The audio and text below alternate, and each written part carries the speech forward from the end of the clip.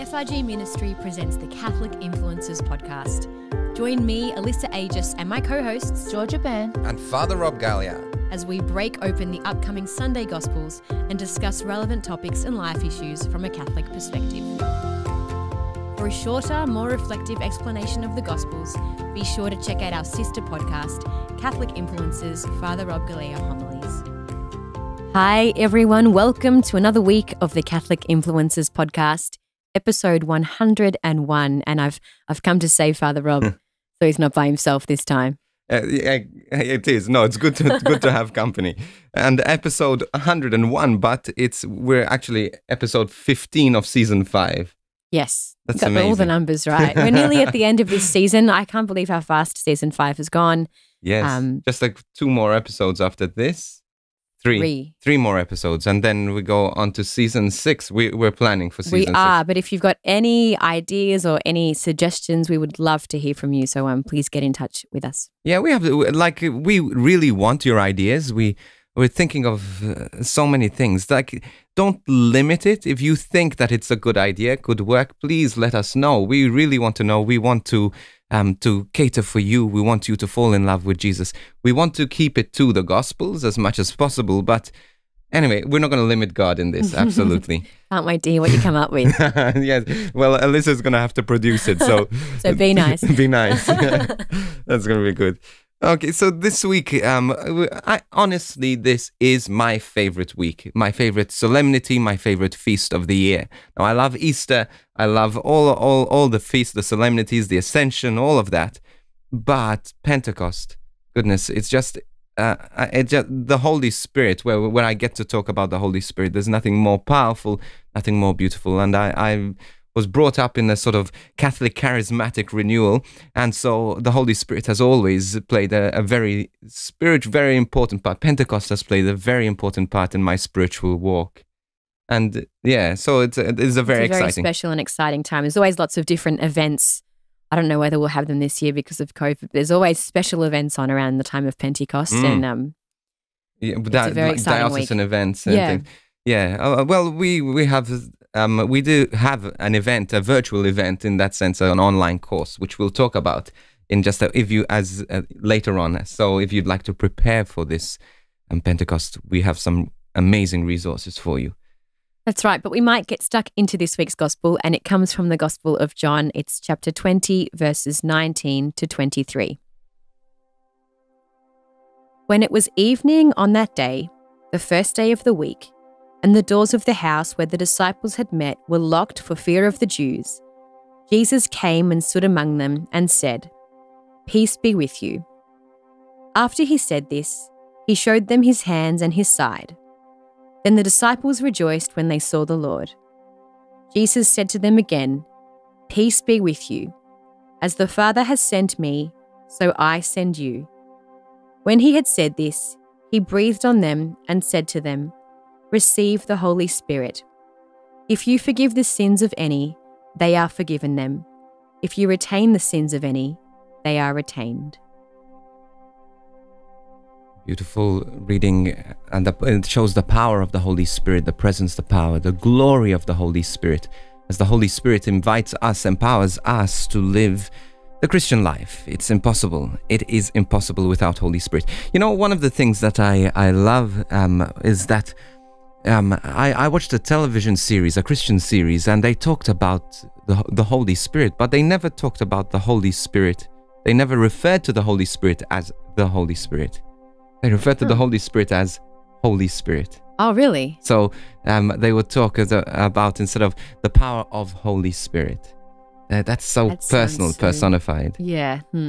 You're not comfortable with that. It's weird, I think, because I'm so used to hearing it as the Holy Spirit. Yeah. It is that, because that's functional in a sense. The Holy Spirit, that's what, it's an adjective. It's like defining maybe or a noun, like, but Holy Spirit is just all of a sudden you've bypassed the description. Yeah. And instead of referring to Jesus as the Son, you refer to him as Jesus. Yeah. But the Holy Spirit has no name but Holy Spirit. So you can say Like I'm talking about a friend. I'm talking about Jesus. I'm talking about Holy Spirit. I can see why they would do it. It makes sense now that you've spoken about it. So there you go. I just I loved that series. But anyway, let's get into the Word of God. Let's break that open. There's a lot about the function of the Holy Spirit, the power of the Holy Spirit, in this Gospels. Yeah, but I guess before we got to the Holy Spirit, we had the disciples waiting in the upper room. And I think I wanted to bring out this point, like the way that Jesus was received by them and the way that, Jesus reacted when he first saw them. I can't think of the word I'm trying to look for here, but these same disciples were the disciples who had denied Jesus, who had abandoned Jesus when he was crucified. But they were waiting in this upper room and Jesus came into their midst. It says that the doors were locked because of fear of the Jews. And maybe, I don't know what it was like for the disciples, but maybe that door would have opened and they would have seen Jesus and they would have been scared too, because it's like they had already abandoned Jesus. Like, was Jesus coming back to say, to be like, how dare you leave me? You know what I mean? But no, Jesus didn't do that. Jesus came and he met them. He said one word. He said the word shalom, which means peace be with you. And so it's like Jesus is greeting the disciples with mercy instead of revenge. Yes. I mean, we knew he wouldn't. Yes. Well, I suppose, look, as we're preparing for this, you brought up this point, and to be honest, I was uncomfortable with the idea that the apostles would have been scared of Jesus, scared of Jesus' reaction, because if they spent 3 years with him, why would they be in any doubt that he loves them and was ready to forgive them? But at the same time, you did mention, even now, that they had abandoned him, and if they really did know Jesus, they wouldn't have abandoned him. They would have trusted him. So, yeah, I'm open to that idea that they were scared. And that's a pretty interesting point. But it is an interesting point. And I just pray that I will never be scared of, and we will never be scared of the reaction of Jesus with us. But like he walked through the wall. There's a lot of like we talk about this on Resurrection Sunday, but the resurrected body, which is what we are going to have as well, had a lot of features. The Holy Spirit the resurrected body, and yours and mine will be able to walk through walls. Will carry the wounds that we had before, maybe because Jesus still carried his wounds. That's right. I wonder if we'd still have tattoos. I hope so. He'll be able to eat as well. He ate with them. He had fish with them, and so it's interesting. The resurrected bodies. I think we opened a can of worms now with tattoos. We'll have to. I know. No, actually, we might revisit this topic very soon. So stay tuned. Okay, good. So this is the power of the Holy Spirit as the power of the resurrected body as he comes in and he greets them, gives them peace. But he doesn't stay with the peace. He says, now you have my peace. I leave you, my peace I give you. Now, what are you going to do about it? You are called to go and give this peace to others, this shalom to others, this good news, this hope for salvation, this hope for eternity to others. That's right. And so even though Jesus had come and he's bringing this peace, it's really important to note that he had already promised that he was going to return to his disciples. And so Jesus appearing to his disciples in this way is him fulfilling this promise. So when Jesus was farewelling the disciples earlier in this gospel, I believe it's John chapter 16, Jesus said, they would weep and mourn and be in anguish when he left, but he promised that he would come back. And so he did. He did come back, and this is the moment where he gives the disciples this peace to drive away that fear that we knew they had at the start of this gospel. Yes, and he does that as well through and then breathing on them. That's right. So like this, he breathed the breath of God, this ruach, but it's symbolic for two things that had already happened in the scriptures. The Adam and Eve, the lifeless bodies came back. Ezekiel as well, the valley of dry bones. Breathe, he says, servant, breathe on these bones, and they came to life. And he breathed on them because he was sending them out on a mission. And so this breath of the Holy Spirit was like, it was the power they needed to be able to fulfill this mission. It's like a secret weapon. Yes. And the ruach here symbolizes, this is why we have this reading on Pentecost Sunday. It is because that this very word, ruach, in Maltese we say the soul is ruch.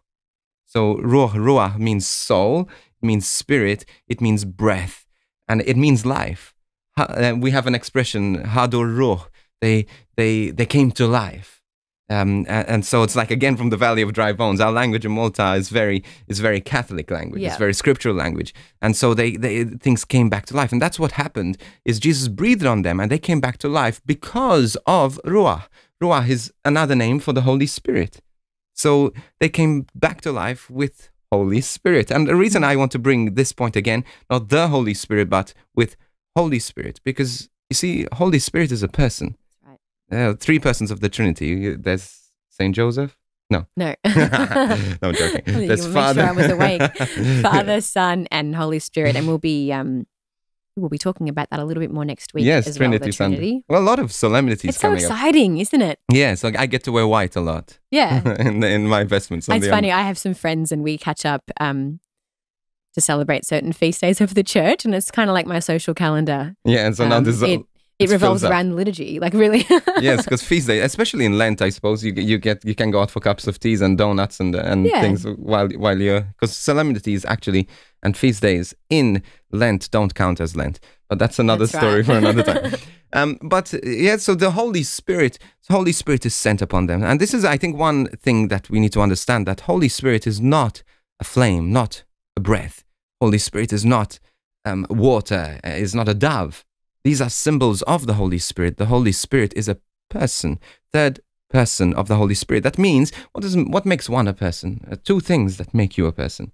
One is your will, that you have the will to do something or not to do something, and your intellect, that you have the capacity to think, to refuse, to make decisions and choices, whether they're well informed or not informed. So a will and an intellect, those two things make you a person. And those two things give you your personality. So the Holy Spirit has a personality which is distinct from the Father's personality, which is distinct from the Son's personality. But they're so united in love that they are one. This is one of the going from probably a topic ahead. Yeah. A week ahead. But the Holy Spirit has a will and an intellect. And because they have a personality, because Holy Spirit has a personality, we can get to know that personality. And this is where we, as Christians, as Catholics, believe that we can and should have a relationship with God. Now, Jesus, yes, is in heaven. He's risen from the dead in heaven, the Father on the throne. But Holy Spirit is here with us, and that means Jesus is with us. The Spirit of God is with us. Gone to a whole rant. Yeah, I think I can kind of weave this in a little bit. So the Holy Spirit is with us, and just as the Holy Spirit was with the disciples when Jesus gave them this Great Commission. So this Great Commission, so Jesus was sent to reveal the Father and accomplish, his saving work here on earth. And then Jesus, what he does with this is he sends the disciples out to spread this all around the world. And so the Holy Spirit is what enables them to do that. So they need this divine assistance. Exactly. And so the Holy Spirit is there to allow us. Jesus never gave us a commission without the knowledge and the understanding that it is not us that is going to have the power to do it. The scripture says it's not by might, not by power, but by my Spirit, says the Lord. It's by my Spirit. It's by Ruah. You are going to have the power to carry out this Great Commission. This is the flames of the Spirit. In the readings of the Acts, which is probably the reading that we're going to have as well at Mass this week, is the flame of the Holy Spirit. And every time you have Mass with the bishop, you are reminded as well of the flames of the Holy Spirit. That's why the bishop has a pointy hat. It's a symbol of the flames of the Holy Spirit. It's not a high hat saying, hey, I'm taller than you, I'm more powerful than you. But it is a symbol to remind us that we cannot live our Christian life without the power of the Holy Spirit. And so it is the Holy Spirit, again, that is so central to this Great Commission. And so every time we do something, every time we go out and proclaim, we need to ask the Holy Spirit to empower us. I ask the Holy Spirit all the time. When I open the Bible, I say, Holy Spirit, please enlighten me, guide me, so that I may understand what your word is saying. When I go out on stage, yesterday I was speaking to some students, 250 students, and I still get scared. I still get terrified. And just before I go on stage, I say, Holy Spirit, like this prayer of Moses, Lord, if you don't go with me, then I don't want to leave this place. And so even Moses, before he knew about the theology of the Holy Spirit, the theology of the Trinity, still depended on God and the power of God to fulfill his commission, his Great Commission. And so this is, again, It was in what do you say? It was intrinsic to Jewish understanding that they couldn't do things without God.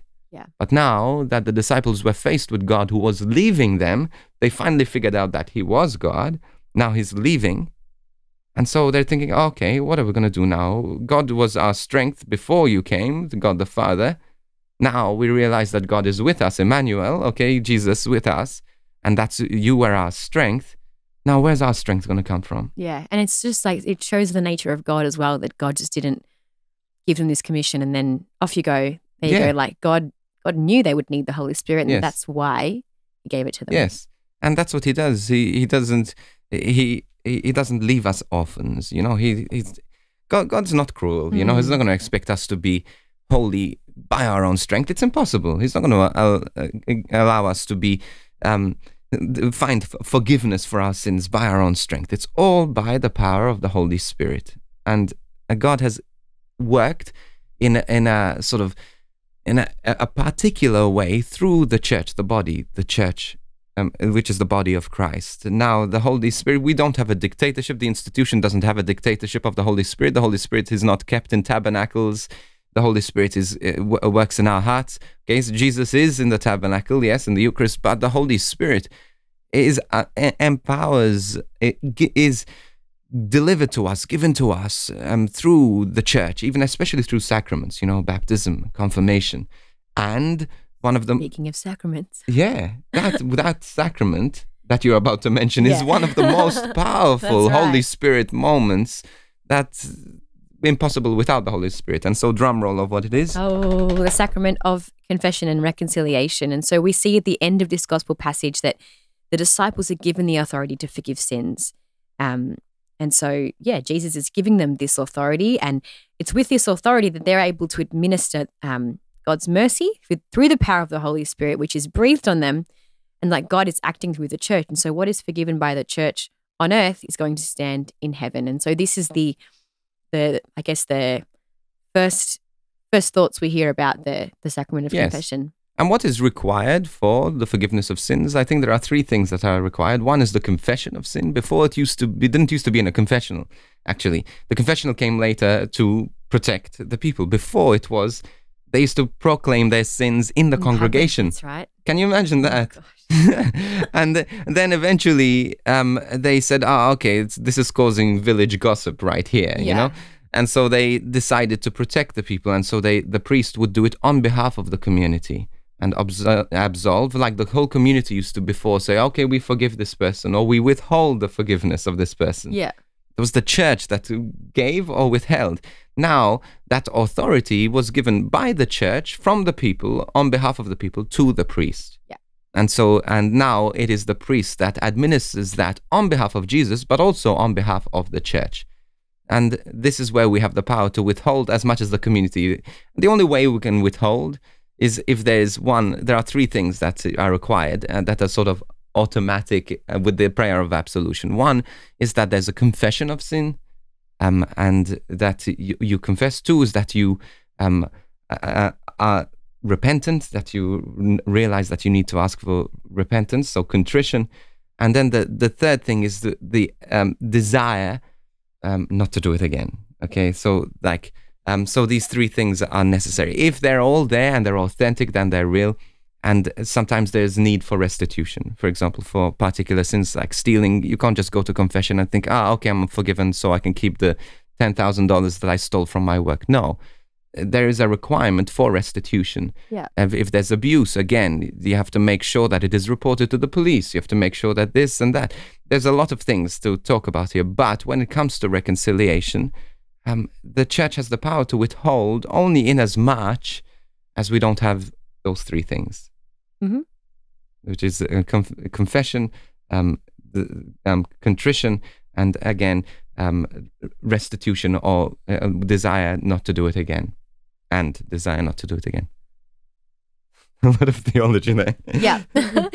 Go to confession, everybody. Yes, go to confession. Yes, it's you see, this is one of the most powerful, the most powerful sacraments. I'm just humbled, I'm just humbled. And I often say this about confession. The priest is not there to judge. The priest doesn't sit there as a judge. The priest sits there as an arm, an embrace of God's forgiveness. And you're not going to impress the priest. He's heard it all before. The devil's not very original. It's sometimes more creative than others, but I've never been impressed in a confession. I can just tell you that. Especially after 2 months of, well, I suppose the first month of being ordained, you're just impressed that people are holier than you. Yeah. and some not so much. But anyway.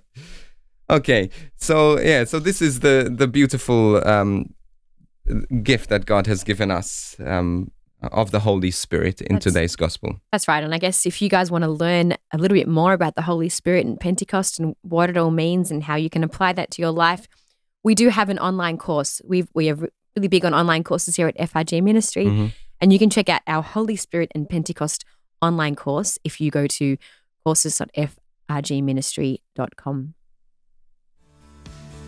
The production of this podcast would not be possible without the support of our donors and ministry partners. If you've been blessed by this podcast, please consider supporting this ministry financially by making a one-off donation or becoming an FRG ministry partner from just $5 per month, as well as enabling FRG ministry to impact hearts across the world through the creation of online resources and outreach programs. As an FRG ministry partner, you will have access to our rewards program, where you can receive exclusive benefits and content to help you continue to grow in your relationship with Jesus. For more information about becoming an FRG ministry partner, head to frgministry.com/donate. So also, if you're interested in supporting this ministry as a ministry partner, please do. We are able to run this podcast only because of the generosity of our ministry partners. Dad joke. I have a dad joke. I'm ready. I found a Twitter page that has dad jokes. I haven't followed it yet, but Oh, really? it's maybe something There I are should some follow. pages on Instagram. People send them to us, and Okay. I do enjoy reading them. They're quite good. Some of them are good. I don't get dad jokes, but I like dad jokes. I have my drummer Zeb. He's the dad joke king. It's pretty good, I must admit. He's good. Okay, so what do you get? What do you call a pencil that doesn't work? Don't know. Pointless. Not bad. No, not bad. Not bad. That's pretty good. Okay, so this is again what we're going to talk about in a few moments. 3, 2, 1. It's time for Saint Me a Picture. This week's saint we're going to be talking about is Saint Catherine of Siena. She's the patron saint of fire prevention, which is really funny. I thought this was funny because one of her most famous quotes is, "Be who you are meant to be and you will set the world on fire." Yes. Which is such an I was amazing studying quote. for I know it's an incredible quote. I was studying for this and I chuckled and my husband's like, "What are you laughing at?" And I explained. Was he amused? He didn't really care. Just another one of my Catholic things. But okay, a couple of really interesting points about St. Catherine of Siena. So when she was from a big family. She was the 25th child born to her mother, after, although half of her brothers and sisters didn't survive their childhood. When she was 16, though, her sister died, and her parents proposed that she should marry her sister's widowed husband. But Catherine refused, and so she cut off all of her hair so she would ruin her appearance, and she began fasting. How good it is to be stubborn sometimes. Yeah. Yeah, So a lot of the saints were stubborn, were really stubborn. And then I guess at 21, a big thing happened to her. She had what's called a mystical experience, and Father Rob's going to Yeah. what does a mystic Look, mean? I think, when God gives, the Holy Spirit gives a gift to some people, this gift of mysticism, of encountering God, like in the book of Revelation, which is all a mystical experience. It's where for example, I don't know, a lot of saints, Saint Joseph Cupertino, Saint Clare used to see like a television and she used to see things, so that's why she's a patron saint of television. There are even Saint Francis of Assisi got to hear the voice of God, build my church. And so these are mystical experiences, extraordinary experiences, but some people are mystics. They are placed in a place where they can listen to the Holy Spirit. They can listen to what God is saying in a particular way. This is a gift. Should always be tested as like any other gift, but God speaks through mystics. Like, for example, Lourdes, the children at Lourdes, and Fatima, and all of these are beautiful mystical experiences, sort of where heaven meets earth. But with that comes a lot of persecution. With that comes a lot of evil, because the devil doesn't like heaven touching earth. So anyway, this is one of the gifts, I think, one of the beautiful gifts that God has given us through the church. He's given us particular mystics. Have you ever watched? You recently watched The Passion of the Christ. I did. Now there are moments in that movie, for example, that were revealed not in scripture, but were revealed by a mystic. You know, for example, when they flip over the church and he sort of levitates. Yeah. That moment, that was seen through a famous Catholic mystic. I can't remember who it is at the moment. Okay. So, what's his name? The director? Mel Gibson. Mel Gibson sort of used a lot of her works. So a lot of the interpretation were through the eyes of this mystic. And it's interesting, but yeah. But it's not on the same level as scripture. That's it's not on the same level. But it allows us to draw closer to God. Yeah. She was a mystic, and some mystics are so close, and so that they become doctors. So she eventually was traveling and kind of got involved in politics and did a bunch of stuff, but she began dictating letters to scribes, and she's credited with composing like over 400 letters, which was so influential in the church that she was declared a doctor of the church. A doctor of the church. And that's exactly what it means to be a doctor of the church. Means to what the church is saying when the church declares someone a doctor, is they're saying, hey, don't only do what she does, but also do what she says. Yeah. What she's written is considered something that you should imitate, something you should follow, which is a great responsibility. It doesn't require intellect, because you take some Saint Teresa of Lisieux, who was 24 years old and who wrote, there's nothing intellectual about it, but it's just the church has declared that, hey, this writing is something to live by. Yeah. Pretty awesome about, St. Catherine of Siena. She's a doctor of the church, and she died quite young because she was quite ill, probably because of her extreme fasting. She was a big, big fan of fasting. And her feast day is April 29. And I guess that quote that we said, be who you're meant to be and you'll set the world on fire, that's such a quote that we should try to apply to our lives, because, you know, God's given us all this incredible gifts, and when we use them for the way that God intends us to use them, we will set the world ablaze. Exactly. And stop trying to be someone you are not, or envy someone else's gift, because you're going to set the world on fire by being what God has created you to be. Right. Exactly. Topic of the week. Moving on to our topic. So this question was actually sent into us, and we were holding off until we got to this Feast of Pentecost, so we could talk about it. What is the Catholic stance on praying in tongues? Ooh, controversy? Not so controversy. No, I don't know. Interesting. Father Rob, tell us, what is praying in tongues? Well, I think the prayer in tongues is a prayer. First of all, it's a prayer of intercession, and it's a prayer of praise. It is a gift which I believe is available for all, but not everyone can receive it. Not everyone's able to receive it, because it requires a lot of humility. It requires a lot of surrender, to surrender your speech, to surrender your mouth, your prayer to God. But theologically what it is, and I pray and I use this gift of tongues, and I think it's important that like my bishop also did, the bishop who ordained me and the bishop who brought me here to Australia. I think it's a very powerful gift, but it is a gift of surrender. Basically, you're surrendering your voice, your tongue, your speech to God through the power of the Holy Spirit praying through you to the Father in the name of Jesus.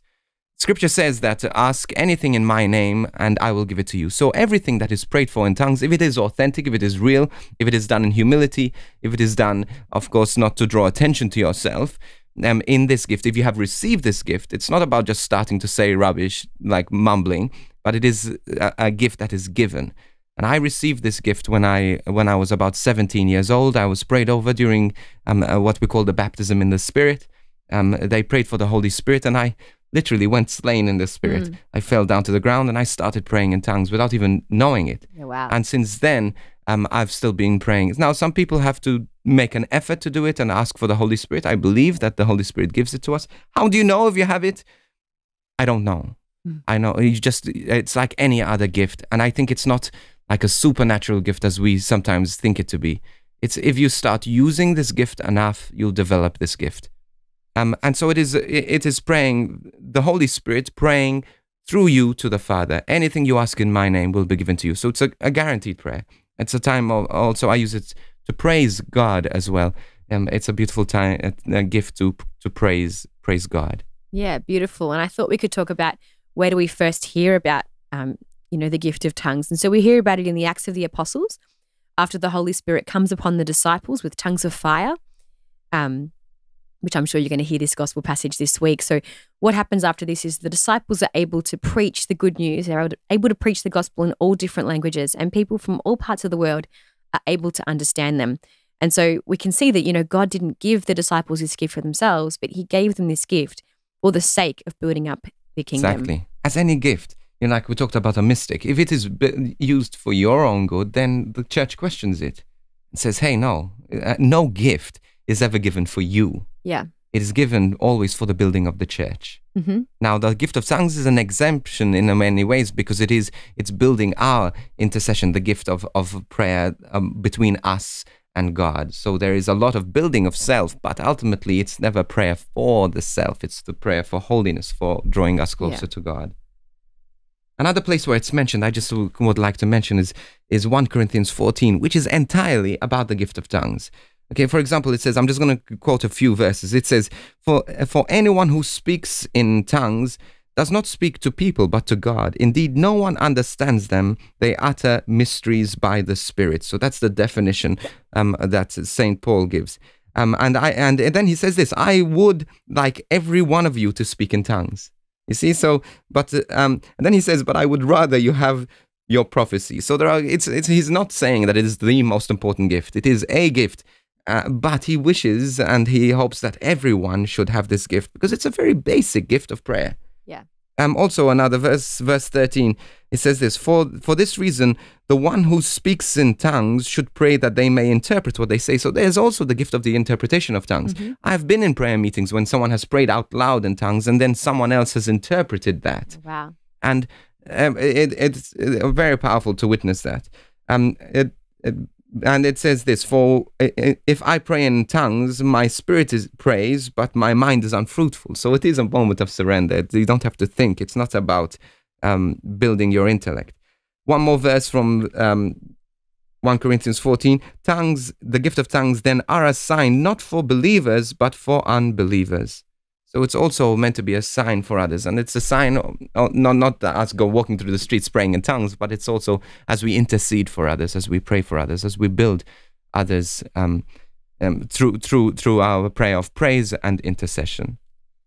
Yeah, and so there was lots of talk about this around the time of St. Paul, as we just heard, but tongues didn't really make a wide appearance in the church until not that long ago, actually, 1967. There was a group of university students praying together and they received this gift. Yes. And then after that, it led to the development of the charismatic movement in the church. Yes, Azusa Street. There was also as well in the Pentecostal movement. I actually went to this place. Also, it's not the first place that it happened, of course. This is where the tongues of fire came and they started speaking in different languages. And it's also interesting that they all started to, you see, with at the time of Pentecost, there was the gift of tongues, but I believe also there was the interpretation of the gift of tongues. People were understanding in their own language. Yeah.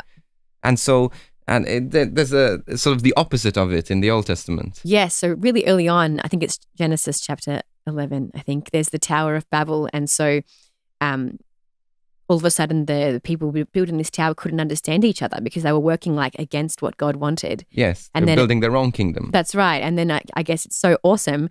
I love this connection at Pentecost because they're working to build the kingdom of God. It's like that whole thing was reversed. Exactly. And this is how you can tell if it is from God, if it is unitative. Mm-hmm. Not divisive. Yeah. Okay, so if it brings unity, then it is of God. If it brings division, I can guarantee you, then it is not of God. Yeah. Even if God is the origin of this gift, it's not being used for the glory of God.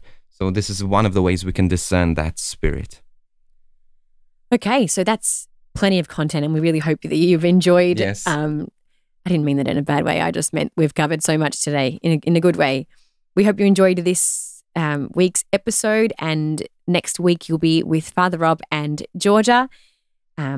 Also, make sure you go and check out our giveaway. As we said at the start of this episode, this is episode 101, but to celebrate episode 100, we are having a giveaway on our Instagram page. That's at @CatholicInfluencers_. You can win a devotional book as well as a free copy of our Introduction to the Bible course. So head to that post and tell us what's been your favourite moment of our 100 episodes of the Catholic Influencers podcast. What have you loved?